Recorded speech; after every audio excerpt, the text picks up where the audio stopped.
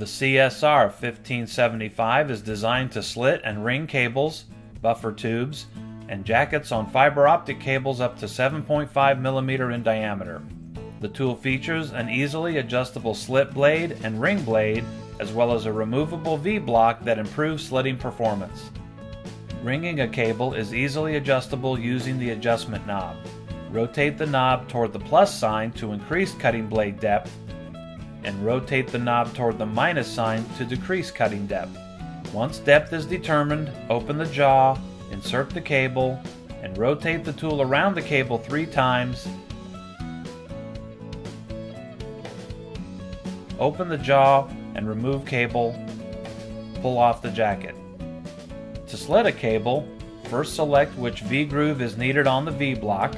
We recommend using the small V-groove for cables 3 mm or smaller, and use the large V-groove for cable larger than 3 mm. To remove the V-block, simply push on the V-block and remove it from the tool. Select the groove, then push the V-block back into the tool. Set the depth of the slitting blade by loosening the screw holding the blade in place. Use the tab on the blade to move the blade up or down to the desired slitting depth. Tighten the screw. Open the jaw, insert the cable to be slit, close the jaw, and pull.